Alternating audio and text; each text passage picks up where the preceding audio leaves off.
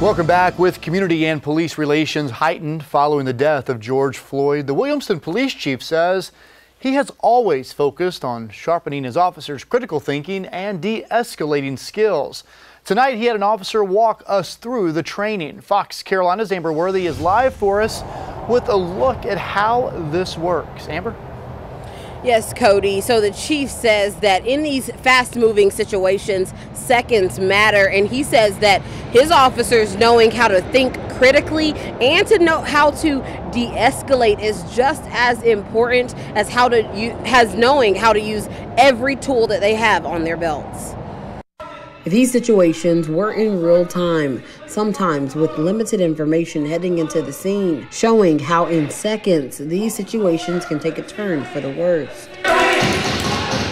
This training for the Williamston Police Department includes the officer doing everything they would leading up to the critical moments when they have to decide if they have time to use de-escalation tactics before using deadly force. Yeah, it's a tool in your tool belt. It's not just your gun and your baton and your taser and your spray and those kind of things.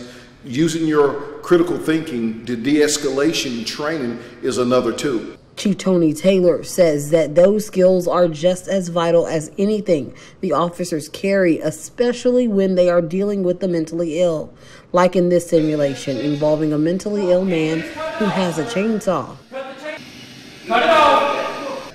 Chief says no matter how long it takes, if their life or the lives of others aren't in danger, his officers know that they can take the time they need to bring that person in safely. And one of the things that we like to tell the guys is you're going to have to take as long as you can take to defuse that situation.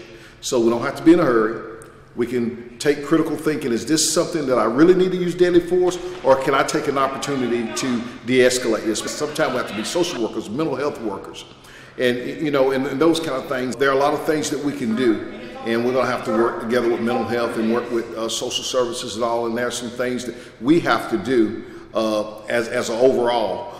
But it is a component of it, and what we want to do is we want to do our part. And he says community policing is a mindset that his officers must adapt so that they can have the best possible outcomes while serving their community in those tough situations.